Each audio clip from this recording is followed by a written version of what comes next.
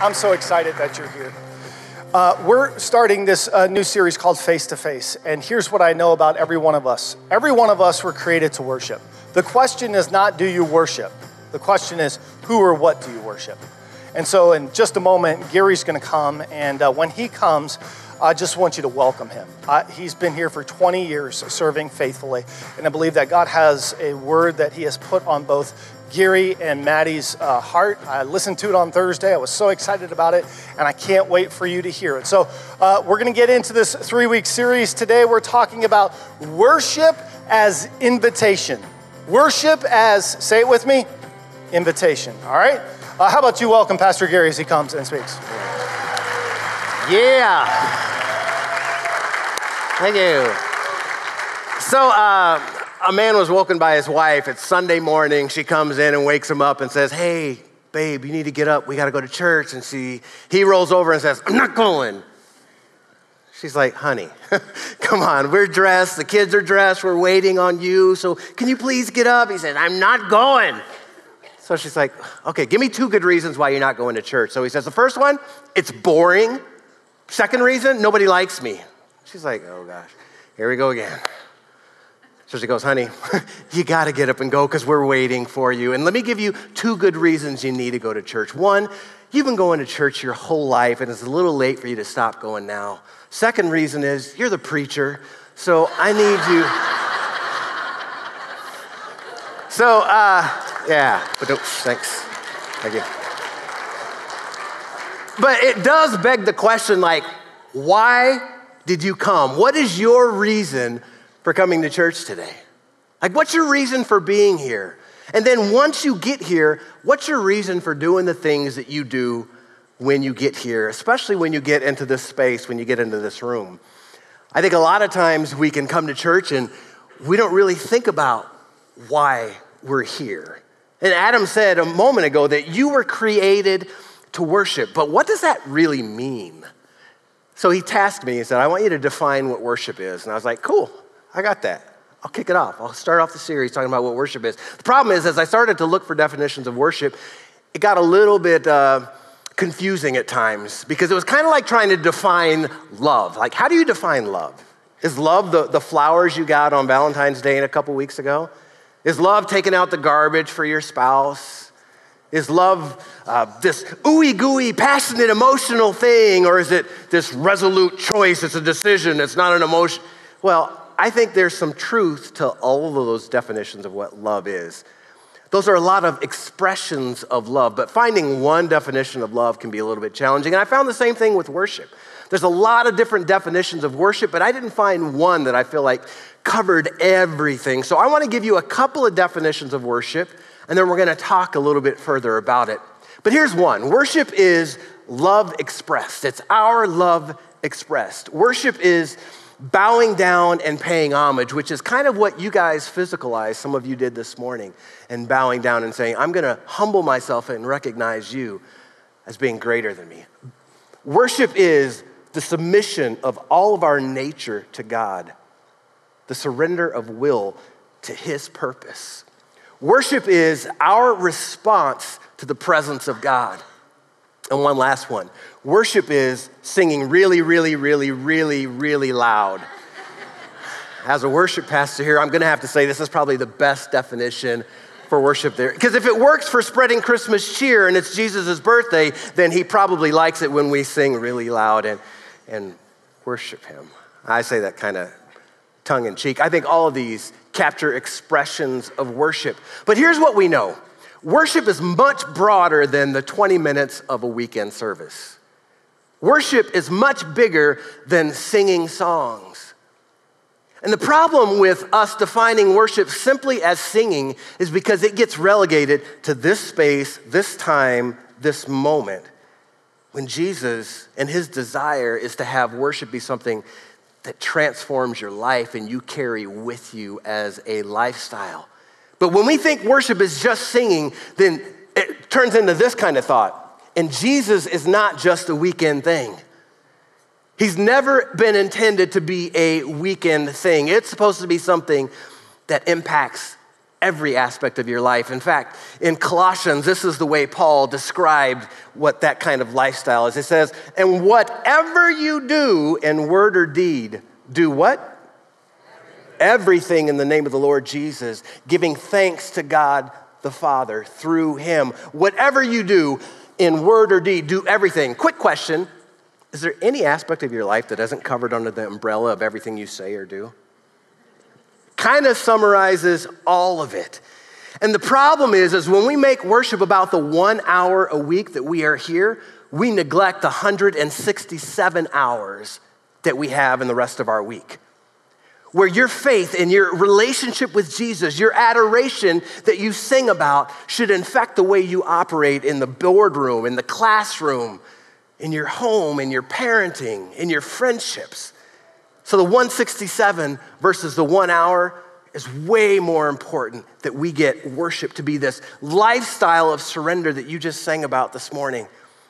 So worship, while it transcends music, and I've already said that it's way bigger than music, sometimes I think when it comes to this setting, we diminish the power of music to aid our hearts in becoming faithful followers of Jesus. And we think it's just like Christian karaoke down at the bar. But it's much more than that. So in the verse right before Paul says, let everything you do in word and deed be done to him as an act of worship, he talks about what this space can look like. This is what the verse before that said. It said, let the word of Christ dwell in you richly. Let his word be inside you everywhere that you go. And he says, here's 2 ways it happens. One is teaching and admonishing one another in all wisdom. You get here where you hear the word of God, where you can be around people that will admonish and encourage you to become a faithful follower and get his word inside you. And the second way it happens is what? Singing psalms and hymns and spiritual songs. Paul says you want to grow in your faith, you want to have Christ and his word dwelling in you, then get around some good teaching where you can be encouraged. But I want you to sing. I want you to sing. Those are the 2 ways you get it in you. And sometimes I think we underestimate the power of singing. So why does God care about you singing? Like that wasn't written as an option. Like teaching and admonishing is the thing you should do and then go do some good works. Teaching and admonishing is the thing you should do and then you should go serve the poor. He says teaching and admonishing and singing as a non-optional thing. And I think he says this because God understands the way he made you. After all, he made your brain. He made your physiology a certain way. I was watching a study recently about Kathy Lee Gifford, who was shot. I don't know if you remember this a while ago. She was in her recovery process, and there was a fascinating video because as she was trying to recover, she had to learn how to walk, she had to learn how to talk, and she had words that she could not say, and she was so frustrated. So she was working with this musical therapist who was trying to help her learn how to talk again, and she was trying to say the word light, and she could not articulate, she couldn't form the words. But you know what the music therapist did? She said, hey, I know you're frustrated, but just try to sing this with me. So she played the song, this little light of mine. And every time the word this little, she could say the word light. She couldn't speak it, but she could sing it because God has wired your brain in such a way that singing helps you receive and understand truth. Music fires up parts of your brains that nothing else can fire up. And so I think that when we do not engage in singing, we are missing out on one of the experiences that God has commanded us to do, that he wants to use to let you have experiences like you had this morning. Sometimes I wonder what we're missing out on by not singing. And maybe you're going, well, dude, Gary, that's fine for you, but singing's not my thing. I worship on the inside.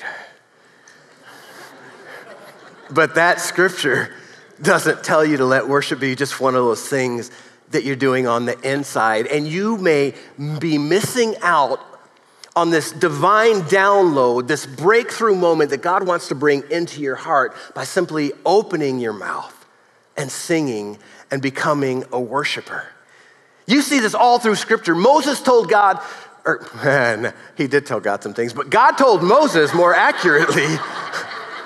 God told Moses to write a song and put it on the hearts of his people because he knew his people would need to be reminded of truths that they would only retain through singing. And so they would sing these songs and they would pass them on generation to generation to generation. So what is it that God may want to instill in you, to put his word inside you that you might be missing if you don't open your mouth and worship? You had the opportunity this morning to put his word that says, God, you're greater than the mountains. Because I don't know what mountains you're going to face this week. I don't know what job downsizing you may experience. I don't know what bad news you may be experiencing. I don't know what problems are going to come up this week. But perhaps in our corporate gathering, when we gather in this room, God wants to put a word deep inside you so that when you get into those situations later this week, you have drilled a well that can sustain you and carry you. And I can tell you, Matthew and I, we talk and we pray about our church and our experience of worship, but we can't worship for you. And we so desperately want our church to experience exactly what God wants to do in our midst. And sometimes I think when I look out here and I'm honest, I'm going to keep it 100% real, and I see people out here sipping coffee and watching this worship thing happen like it's a show, it kind of breaks my heart as a worshiper. Because I think the Father's heart, he wants to move on your behalf. He wants to move in your life. He wants to bring change and transformation. And he can change your life in 30 seconds that changes the trajectory of your life, the next 30 years of your life, if you will engage and allow him to do that through worship. So our singing together is sort of like take-home theology. It really is. I can sit up here and talk for 15, 25, 30 minutes, but if I sing this, don't stop. Yeah, you'll remember that. You'll be like, I don't know anything Gary said, but we sang Journey in church, and so that was awesome. So when you sing these worship songs, these are lyrics that are based on truths of scriptures that can be take-home theology that can sustain and carry you through your life. So hear me, worship is much bigger than music. And you're like, Gary, you're being really judgy. God sees the heart. Yes, he sees the heart, but you know what? The heart should be expressed through worship and through singing for every one of us. So I want to encourage you, just lovingly nudge you as a pastor who's been here for a little while. If this is something that's not comfortable for you, I want to encourage you to take a step towards it and go, I'm actually going to put my coffee down and I'm going to sing. I don't usually lift my hands. I don't kneel. That's kind of weird, but I might try the one arm, I might try that one time and start to move towards God in expressions of worship. So here's the deal. Worship envelops all of life. It's all of our lives. It's a lifestyle thing, but it is to be expressed through singing to stir your affections and shape your hearts toward devotion. So why do we worship? We worship because he wants it. We worship because he wants it, not because he needs it, but because he wants that from you. Not because he needs it, he's all sufficient. He's got angels flying around singing, holy, holy, holy. So your deaf tone voice and my deaf tone voice probably isn't the thing he's really looking for, but he's looking for our hearts to be expressed through him.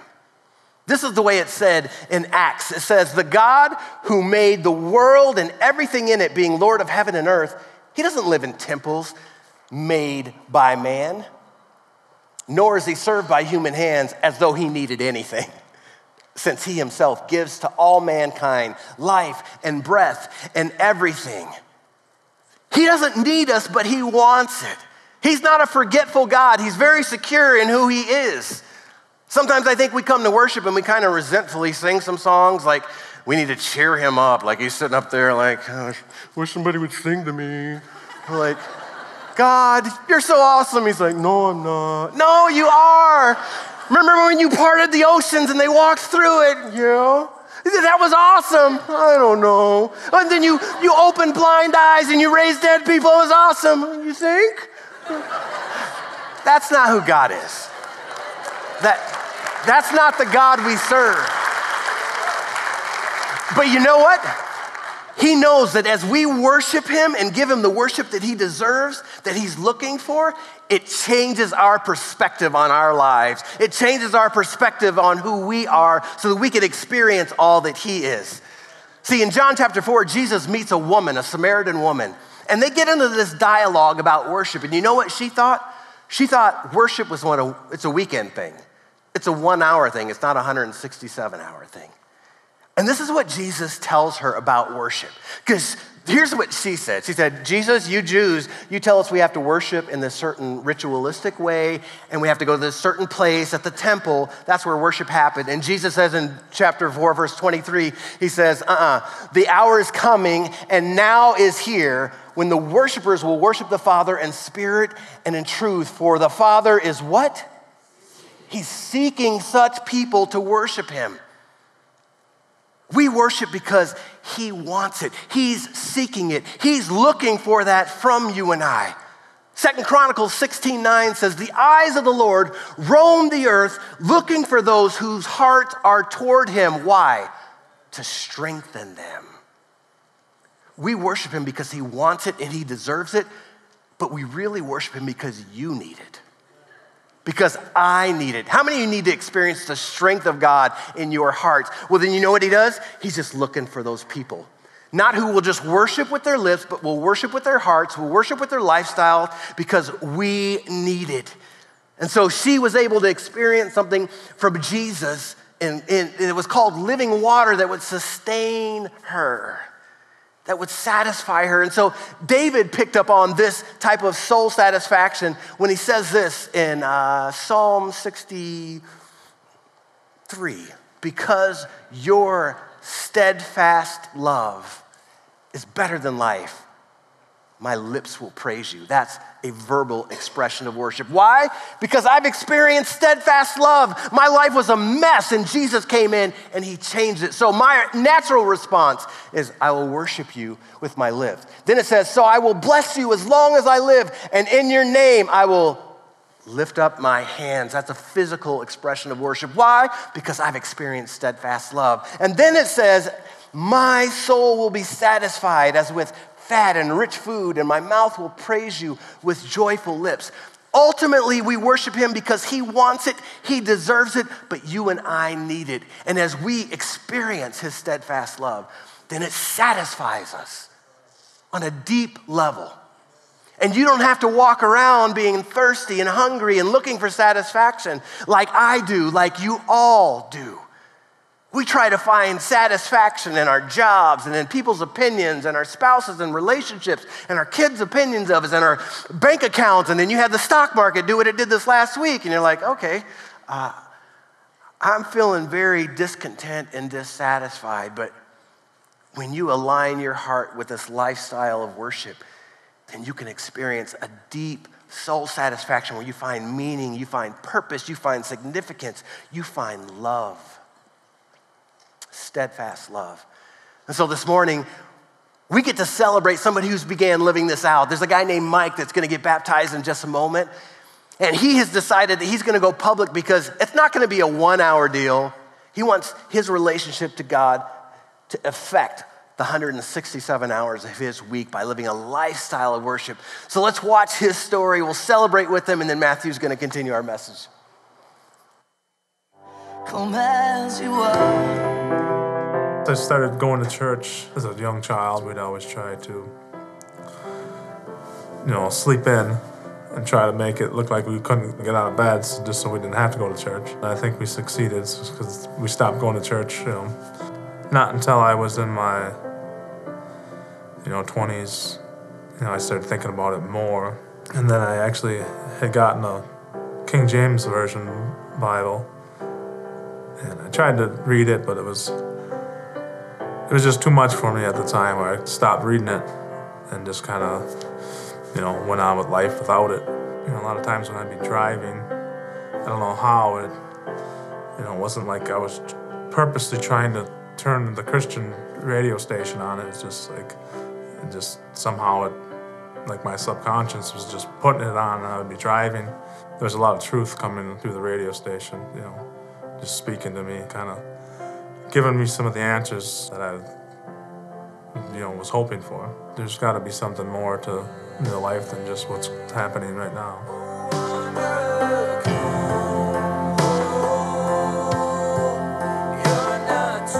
Well, a big person that in my journey was my brother. He always reached out to me. He tried, much as through the times we weren't really talking that much. He always, he never gave up on me. So he's been huge in my life. And I was talking to him about things, and he was, he goes to church with Pathways and stuff like that. And he said, I'm going to bring you to my church, and you don't have to be perfect, And he loves you no matter what. He wants you to, wherever you're at in your journey, try to change your life for a couple of years to get to where you think you need to be. Just come where you're at right now. Don't wait. Just dive in. And that's where I'm at. I'm all in. It's not always going to be, peaches and cream, but there's moments where I still struggle. There's moments where I have a lot of joy too. I read a lot about fasting and listened to different stuff about fasting and why you fast. So I started to fast on the 6th day. I went into the bathroom at work and I started to pray. I never felt anything like it before in my life. And it was just like, the tears were just rolling down my face, and it was like the Holy Spirit was just working in me, and it was just releasing all the things that have been pent up inside of me for so long. It was life-changing. From that day, no one's going to tell me anything different. I kind of look at baptism as taking a step out, showing everybody else, declaring it to everybody that, this is for real. It's not just something I'm doing for show. I'm serious about being a follower. My name is Mike, and I'm excited to get baptized. It's an awesome privilege to baptize you in the name of the Father, the Son, and the Holy Spirit. Yeah.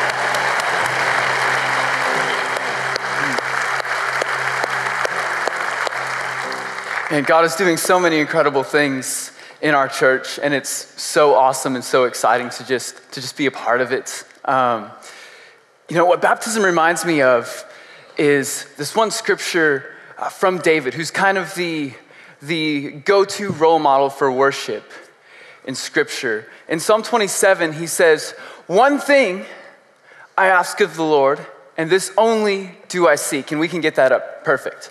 "That I may dwell in the house of the Lord all the days of my life, to gaze on the beauty of the Lord and to seek him in his temple."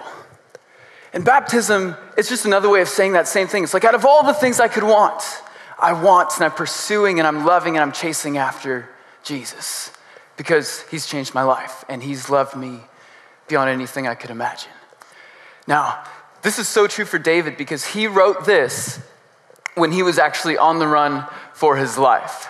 You guys probably know the story. He's anointed king, and then Saul, he's the current king. He's not too excited about someone being anointed king while he's king. And so he starts chasing after him. He has to leave the country, and he finds himself sleeping in caves on the run because he's about to get murdered, without enough food, without enough water, with a bunch of stinky dudes who probably haven't showered in 2 months, all in a little cave together. Not good, not great. And it's during this time that David writes this psalm. It's during that time when he doesn't even have enough food to eat, enough water to drink. He doesn't even have a bed to sleep in. He's on the run for his life. He's separated from his family, from his culture. And that's when he says, the only thing that I want is to be back in the presence of my Father, to be in the house of the Lord, to be around people who are loving God and pursuing God. Because David had tasted and he had seen the incredible goodness of his Father. He had experienced the love and acceptance that his Heavenly Father can bring. He's like, I don't care if I don't have anything else. That's the one thing that I want. And see, for him, coming back to the temple was so important because back then it was a different way of approaching God. See, God dwelled in the temple in Israel, in Jerusalem. And so for David, he was wanting so badly to get back there, and eventually he did. Eventually, Saul dies in battle, and David is crowned king, and he's able to go back to the temple. And I want you to imagine with me just for a second that David, he finally, things have settled down for him. He's not on the run anymore.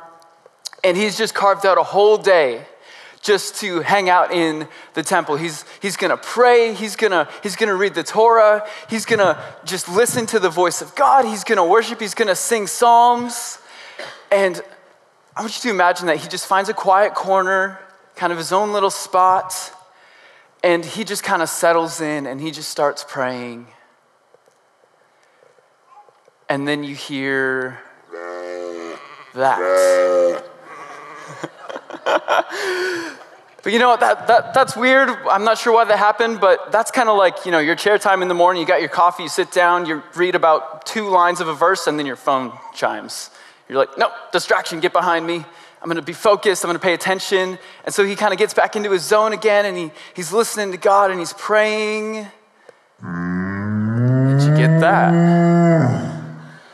Huh. See, the tabernacle and the temple was a very different way of approaching God than how you and I get to approach God. It actually resembled much more like a butcher's shop than a church.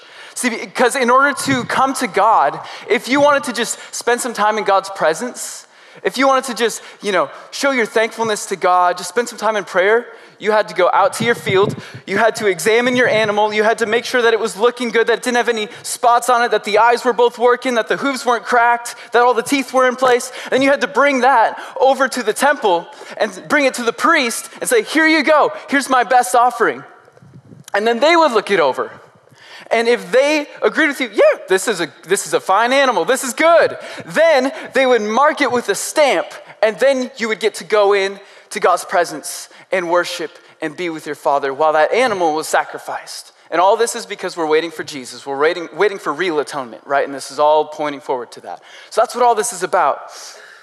But when the animal that this person brought as a sacrifice was declared to be acceptable and pure and clean, it was marked with a stamp that said the word kosher on it. You guys probably have heard that word because we talk about it now as kind of a Jewish dietary thing, but it just means clean, lawful, pure.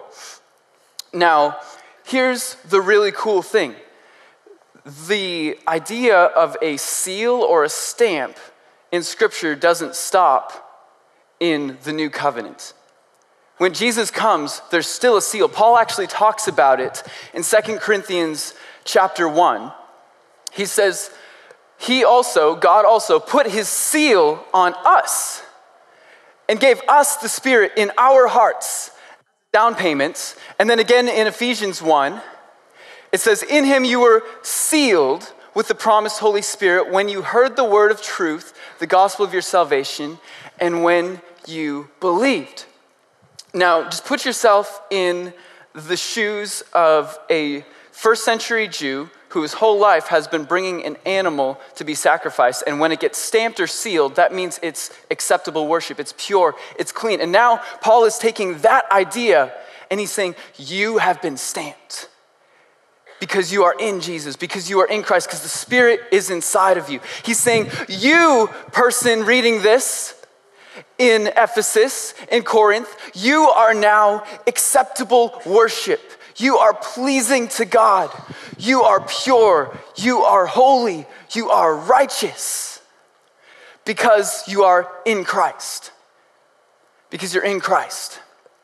What does that mean? That means me, as a person, I've sinned. I am unrighteous. That makes me unrighteous. That makes me unholy, right? But when I am in Christ, I am now holy, even though I've been unholy. When I'm in Christ, the Father examines me like the priest would examine the offering, and in reality, like, I haven't been righteous. I haven't been holy. My lips have not always been pure, right? But then the Father examines me and says, oh, you're actually in Christ. So even though you're unrighteous, you are righteous. Even though you're unholy, you are holy. Even though you are a sinner, you are a saint. Because you're in Christ. Because it's not actually about you, it's about what Jesus has done for you and in you. Right? Amen. Yes. It's incredible. So, if you were kind of listening carefully and thinking this through, you might realize, so Paul, you're saying that we have the stamp on us now, the seal on us, and when a animal gets the stamp on it, they become a sacrifice. So Paul, if we're sticking with this, we become the sacrifice now, right? And Paul would go, bingo. Let's go to Romans 12. That's exactly what it says. You guys know this one. Therefore, brothers and sisters, in view of the mercies of God, I urge you to present your bodies as a what? As a living sacrifice, holy and pleasing to God. This is your true worship. I want to pause and think about the phrase living sacrifice. That's like saying you have a round square. That's like saying you have an alive dead thing. That doesn't make any sense, especially for someone who's used to bringing the sacrifice to the temple. You don't see that lamb again. You can say bye, right? But the thing is Paul says, you are now a living sacrifice. And that's what we just saw in baptism, right? Mike participated in the death and in the resurrection of Jesus. Mike is a dead living thing. I am a dead living thing. Everyone in Christ, I'm serious, everyone in Christ has been laid into death with Christ and into resurrection with Christ. It's beautiful. He takes our sin and our unrighteousness and our unholiness and our death, and he turns it on its head. That's the beauty of the gospel. That's the reality that you and I get to live in, right? So now, even though we're not holy, we know we're holy, and we can keep coming back into God's presence with, as Hebrews says, confidence, because we know that we've been marked with a seal. We have been approved, accepted, called worthy, called enough. It's beautiful. It's beautiful. But there's a problem. And I want you to say, what? There's a problem, and the problem is that a living sacrifice keeps crawling off the altar. That's a quote from Dwight Moody, incredible man of faith. If you don't know his story, you should look up some kind of documentary. But the problem with the living sacrifice is that it keeps crawling off the altar. And Gary touched on this last week. He talked about all of us are prone to wander, prone to leave the God we love, right? We can get pulled to the left, pulled to the right, and we're looking at God one moment, and then, we just get distracted, and next thing you know, we're way over here, and we're not sure how we got there. Prone to leave the God I love. We crawl off the altar. We're presenting ourselves as a living sacrifice, holy, pleasing, acceptable to God, and then we start looking over here at something else, and then we're on the altar, and then one foot gets off, and then maybe we're here, and then maybe we're here. And next thing you know, the altar's over there, and we've ended up over here. We're all prone to do exactly that. I've done exactly that. We all do. It's a constant realignment and checking of our hearts, saying, am I centered on the altar? Another way of asking that question is, what's pulling you off of the altar? And here's the thing, if your family pulls you off the altar, there's something fundamentally wrong with how you're relating to your family. If your job and your career pulls you off the altar, there's something wrong with how you're approaching your career. If your fun, your sports, your hobbies, your vacations, your weekends, if anything pulls you off the altar, there is something wrong with how you're approaching that thing. Because all of those things, if approached correctly, actually keep you centered on the altar, and those things actually become worship. Your family becomes worship. Your career becomes worship. Your fun becomes worship. But they can also pull you from worship. But the beautiful thing is that when we realize that we have crawled off the altar, we have a really simple promise. It just says this. It says, draw near to God, and he'll draw near to you. Draw near to God, and he'll draw near to you. The beautiful thing about our Father is he pursues the one sheep who leaves the 99. Or even just hops the fence and is just like right over there. He's like, hey, back over here. Come on. You got on the wrong side. He's the one who pursues the son who gets his priorities flipped for a little while, right? Draw near to God, and he'll draw near to you. And James spends the previous 7 verses in this chapter going over all these different things that can pull your desires, pull your affections, cause division between you and other Christ followers, cause division between you and God. And then he says, draw near to God and he'll draw near to you. And then he says, don't be double-minded. Because you're actually living, saying, yes, I'm a Christian, I'm desiring to follow Jesus, but you're living with one foot on the altar and one foot off of the altar. He says you can't do that. Jesus, in his own way, says the same thing. He says, if a house is divided, it's not gonna what? It's not gonna stand. House divided can't stand. So don't be double-minded. The opposite of that is in Jeremiah 32. It's Jeremiah looking forward to us as followers of Jesus, and he's foreseeing the Spirit dwelling in us in our redemption. He says, I will give them a single-minded purpose to live in a way that always shows respect for me, in a way that is worshipful, in a way that everything in their life centers on who Jesus is and what he's done for me.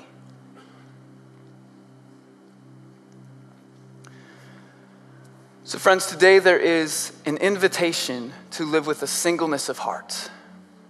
And we're able to because the Spirit of God is in us, because we're already righteous, we're already holy, we're already clean, we're already accepted, we're already enough. There's an invitation to live with a singleness of heart. So the question is, what do we need to realign?